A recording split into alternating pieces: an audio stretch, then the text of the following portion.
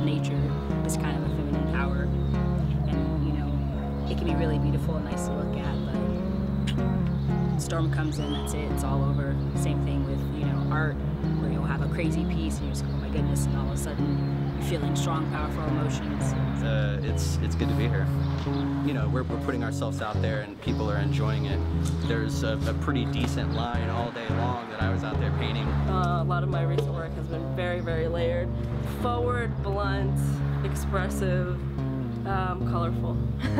I wanted to make a piece that you'd want to kind of take a bite out of, I guess, to kind of translate the energy and the, I guess, pow of the flavor as it hits you.